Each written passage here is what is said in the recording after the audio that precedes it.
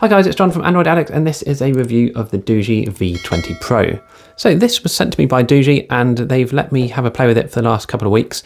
And this is my review of this new budget thermal imaging smartphone. I say thermal imaging because it comes equipped with a thermal imaging camera. So we're going to go over that in good detail in a minute. Let's just go over the specs first and see what you get for your $500, which is about £400 recommended retail price. I have put a link to this in the description if you want to pick one of these up. It is an affiliate link which helps support the channel. But let's go over the specs of this phone first, and we'll see whether this is something you might be interested in. So this comes with a Dimensity 700 processor, which is an 8-core CPU. Comes with a Mali G57 GPU, which is more than okay for most games on lower settings. It has 12 gigs of RAM with 256 gigs of storage, and this is a nice 6.43-inch Full HD AMOLED display, and it does come with Gorilla Glass underneath the pre-installed screen protector here. Now, it also comes with a 6,000 mAh battery. You can see it's quite a thin phone, but yeah, it doesn't feel very heavy considering it's a 6,000 mAh battery. So this has all the usual bells and whistles that you'd expect: NFC, Wi-Fi calling, Android 12, it's a dual SIM, 5G or microSD expandable up to 2 terabytes. So this is more than good enough as a sort of daily driver for most people. Let's just have a quick look over the phone. So on the front, you can see obviously we've got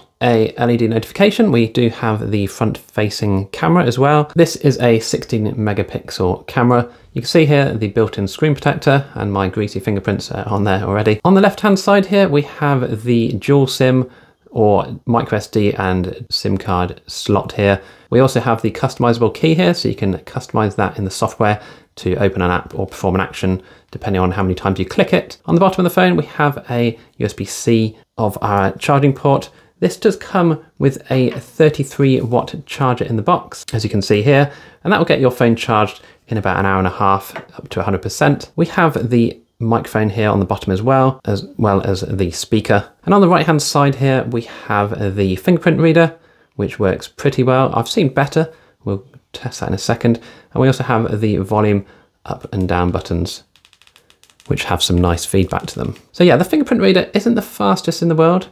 You can see here, it takes a moment to unlock the screen. I mean, it recognizes your fingerprint straight away, but it does take a moment for that screen to unlock. On the top of the phone, we don't have anything very interesting, but on the back is where the most interesting part comes. So here on the back, we've got this lovely sort of leather texture feeling glass touch design here. It's nothing I've ever seen before. It's very strange, but it feels nice to touch. It is quite smooth, and it doesn't have a huge amount of grip particularly, but this phone does come with a case actually pre-installed on the device, so you'll be absolutely fine when you've got this case on anyway to not worry about the grip of your phone and dropping it. I mean, obviously it's a rugged device anyway, but just to let you know, there is a case included. So on the back here, we have a nice array camera setup here. So we've got a 64 megapixel primary camera. We've got the 24 megapixel night vision with our infrared LEDs as well. We have a dual LED flash at the bottom here. And here is our InfiRay Thermal Imaging Camera. And this is the thing that you're going to be buying this phone for. This can obviously detect infrared heat, and you can then monitor and look at anything which gives off some kind of heat signature, and we're going to go over that in more detail very soon. So I'll just quickly show you the case here. So this does come with a little stand as well, which I really like. I do like cases with stands on, so you can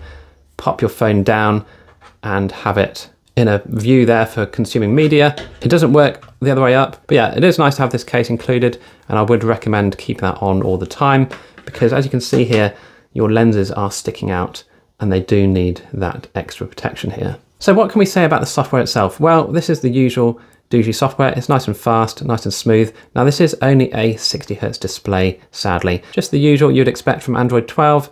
And it doesn't come with a huge amount of pre-installed software. We've got the usual children's space here, got the easy launcher, this dynamic box, game space. We do have an FM radio. This will require a external headset with a USB-C to 3.5mm adapter, which I'll link down below if you want to pick one of those up. But yeah, it all works absolutely fine, and as you'd expect from Doogee software here. We do get a nice little toolkit here, and this allows you to run various different tools here. And again, this could be helping you when you're out and about in the wild. If you need to find your bearings and work out where you are, then you've got all the tools required to do so. So this is 5G, as I said, and I've been testing it with voice, and it sounds absolutely crystal clear. Welcome to your voicemail.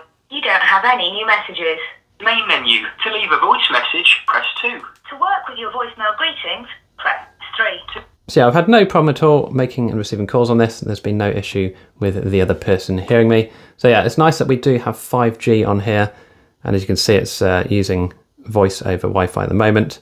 So if I turn off my Wi-Fi, we'll get that little 5G logo there. So yeah, it's working really well on 5G. So if 5G is a must, then this is obviously going to be absolutely fine for you. So what we'll do is we'll go over the InfiRay app here and see exactly what you can do with this phone. Okay, so we're going to zoom out a bit for this just so you get a better idea as to how this works. But basically inside the app, you're greeted with this screen. So it's in the quick mode to start with, and this will allow you to basically have a look at objects and determine their temperature. So if we have a look here, you can see my hand clearly in the picture is obviously the hottest thing at the moment at around 37 degrees. And you can see when I rub the tummy of our Android figure here, it does heat up a bit, and you can get the idea of how this is working. What I'll do is I'll just go over the various different things you can do in this app. Now, I'm not an expert in thermal imaging, but there are some videos included with the phone which will tell you exactly how all the various features work. So let's carry on and just have a quick look through the settings here. So we'll just look at the menu to start with, and these are the different settings in here. So you can set up thermometer mode. So if you want to just get the reading of a human temperature, you can use this to do so. You have the fill light, so that will turn on the LEDs to fill the area with light. You can set different ranges here, and again, I'm not an expert on thermal imaging, so I'll assume the thermal imaging people out there will know exactly what these all mean. Now the continuous capture is quite good. You can obviously use this to set your phone up somewhere and just continually capture images of the temperature of something over time. You have some advanced settings here. So if you want to switch yourself to Fahrenheit or Kelvins, you can do so. You do also have this image align utility. So if the image is not quite aligned up, you can see it's not 100% aligned with my fingers. So what I can do here is take a picture, and I can now move the image across and get it to line up with my hand and then save those settings. You can also rotate the image around if you need to. So those are in the advanced settings. So global temperature, when that's enabled, you always get a constant reading in the middle of the screen as to what you are looking at. And you also get a couple of other markers here which will monitor other areas of the temperature. So if I just pop my hand down here for a moment, we can see here, I can now check those temperatures out as it slowly cools down. So that's quite nice. We do get the temperature settings here, so you can change those settings in there if you need to. We do also have the image pattern. Now this is quite a good one. So this basically allows you to mix the real sort of camera outline here with the thermal image. You can just set it straight to be the standard camera, and then you can still get your details of the thermal image without the thermal image being displayed, or you can just set it to full infrared mode here and just have it as the outline of what you are seeing. So I prefer the IR mode personally. It's a lot cleaner in my opinion, but again, I'm not an expert in thermal imaging, so people may prefer this idea of being able to see the object, obviously, even if it's not really that warm. Now you do get a pro mode as well. Now this is quite good. If we have a look in the pro mode, you get these additional settings here. So let's say, for example, we are going to just monitor certain areas of our picture. So we've got our phone set up somewhere and we just want to monitor, let's say, the little Android figure here. So we can now draw a box around there, and this will be constantly monitoring the max, the average, and the minimum temperature inside that square. So now if I put my hand in here, you'll see the max temperature has now gone up. It's going back down again. So this is a live reading of that box there as to what the temperature is inside it. So that's quite a nice little feature. And you can draw circles. You can have all different sorts of lines, points. So you can really set up a huge amount of detail here as to what you want to capture. If you click on view here, you can see all the details of those different areas that you've set up. And of course you can delete to clear them off the screen. So that's quite a nice one in the pro setting there. I personally just stick with quick because I'm just using this for testing. You can also go into the palette and select what type of palette you want to display. So again, this will just make a slightly different view of your heat source here. So there's a few different ones to choose from.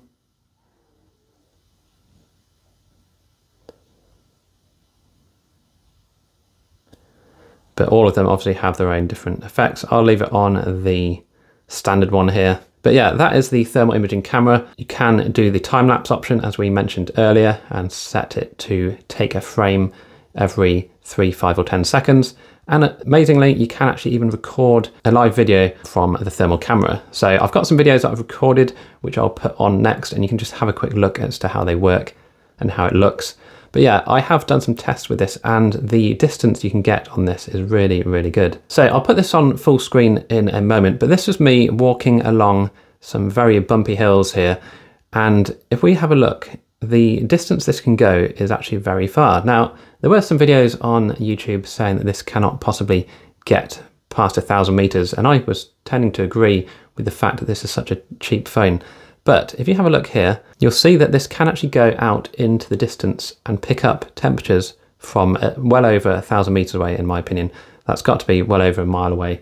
But I'll put this on the screen. You be the judge of it yourself, obviously. But yeah, so far I've been really impressed with how well this camera works. Go on to the RGB mode here. You can see what I'm currently walking across.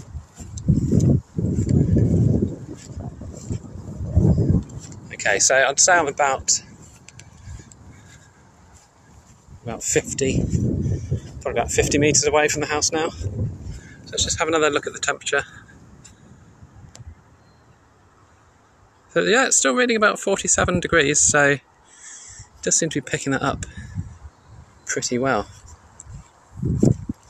Now, let's just move over here and we'll try and see if we can gauge what sort of distance this can get. Now, we know that the sensor is in a mid-range phone. This isn't going to go too far, but if I just turn off the imager, you can see the distance here that I'm looking at. And if we switch back to the infrared, it is actually picking up things from a long distance. Indeed, you can see I'm not making this up. I'm stood here getting bitten probably by mosquitoes or something, but it is actually able to pick things up in the infrared mode, as you can see. So those are just houses of roofs. Sorry, I can't speak today. And it is picking those up. So very interesting that it can actually reach those distances. Whether the temperature accuracy is correct or not, that is another question. I mean, it's getting up to 27 degrees if I hold this over some of those buildings. It's definitely more accurate the closer it is, I'd say. 37 to 47 on these buildings, which are actually a lot closer to me. But the fact it's even seeing that far in the distance, that's well over a mile away. So yeah, that's well over 1.2 kilometers away that it's picking that up. Let's just see what happens when we look up at the sun. Okay, that's more than 170 degrees Celsius. I presume that's probably not a good idea to point at the sun. There are some artifacts on the screen now, so we won't do that again. Okay, so here we are in the bathroom, and you can see here it's quite a nice sunny day, and you can see the heat coming in through the windows here. So you're getting a good range of temperatures you can see in the video here to give you an idea as to how well this works. So if I move away from the window, we go up to the ceiling, for example, you can see things are a bit cooler. I come down here. We can also look down on the floor. We can see how the heat has been touching the floor. You can just see where I've been stood there. And yeah, it's pretty good pickup here, and a good example of what you could use this for. So you could see, certainly in the winter, whether you've got any sort of cold spots of air escaping through your window or any drafts coming in. So I quite like the idea of using this to just make sure your house is nice and warm in the winter. Okay, so here we are in the kitchen, and interestingly you can see things like plug sockets here that are quite warm or do have warmth to them. That's powering my Alexa, which is sat on the windowsill here. So I thought it would also be interesting to see what happens when you turn on a kettle and see what sort of heat you can see from this, whether we see the steam coming out or what happens as it actually starts boiling. So you can really see a ring of heat around the kettle here.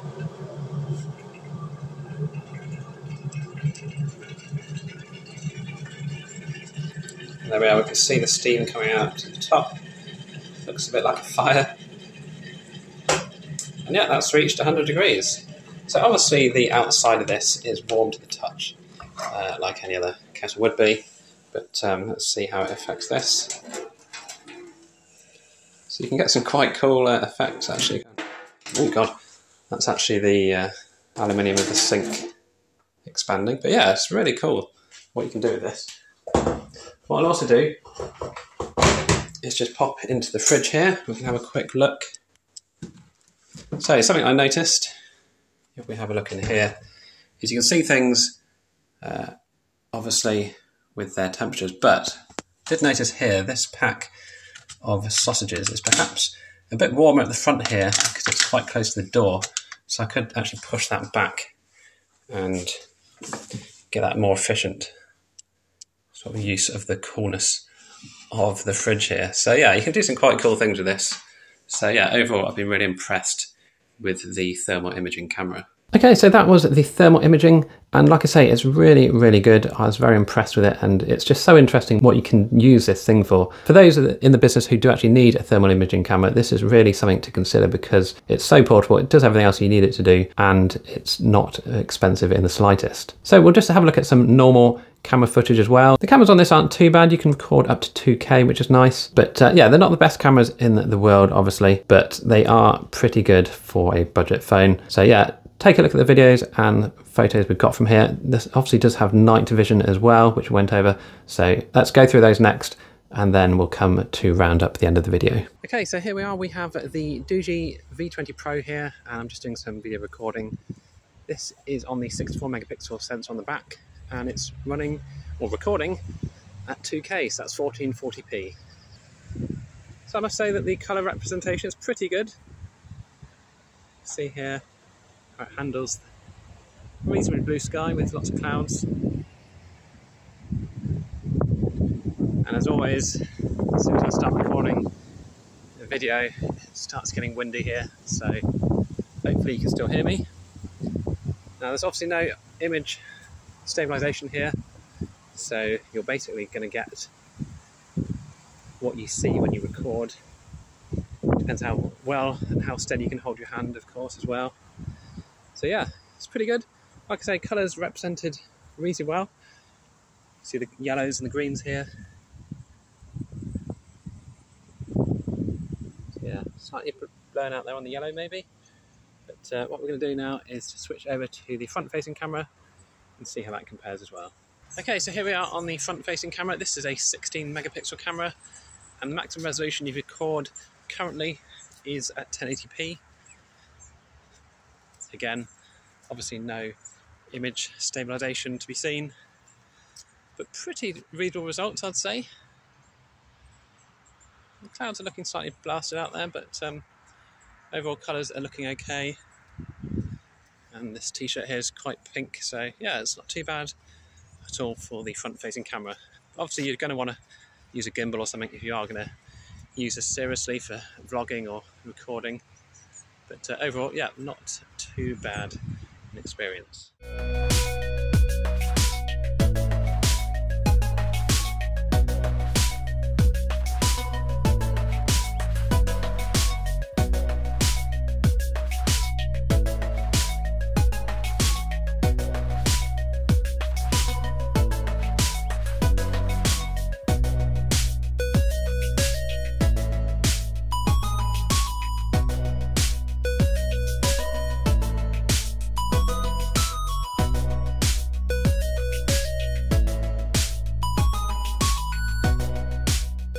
Okay, so here we are with the night vision, and it's pretty good. You can see the quality is a bit grainy here, but we are in complete pitch black, and you can see things relatively clearly, I'd say. It's not bad at all. Now, this doesn't see too far into the distance. Obviously, you're limited by the infrared LEDs that come with this built into the phone, but overall, it's a pretty good experience for night vision for things that are close up. And, you know, if you're just trying to look around and find something in the pitch black, then this would be absolutely fine for that, obviously. Now you can turn on the LEDs as well, which help brighten the surrounding area, but obviously if you're doing that, then whatever it is that you're looking at in the dark is going to be scared away if it's an animal or something that you're trying to find. then yeah, I'd keep the LEDs off. But yeah, it does work pretty well for the night vision camera. So I hope you enjoyed this video review of the V20 Pro. I have been really impressed by this InfiRay and the thermal imaging camera here on the back. Let me know what your thoughts are down below though, and don't forget there is a link to this if you want to pick one of these up. They do have some offers on at the moment where you can get some discounts, so if you are interested, it's probably worth getting one sooner rather than later. But yeah, overall, really impressed with this phone. If thermal imaging was part of my day job, I would be happy to use this as my daily driver. We can pop the case on and you can see how it looks in the case, because we do want to protect the cameras as much as possible. And this is how it would look with that included case on. It does add a tiny bit of bulk to it, but you do want to get those cameras protected as much as possible. So, hope you enjoyed this video. If you've got any questions at all, do leave them down below. I will do my best to answer them where I can. And again, thanks for watching. Don't forget to like and subscribe, and I'll see you in the next video.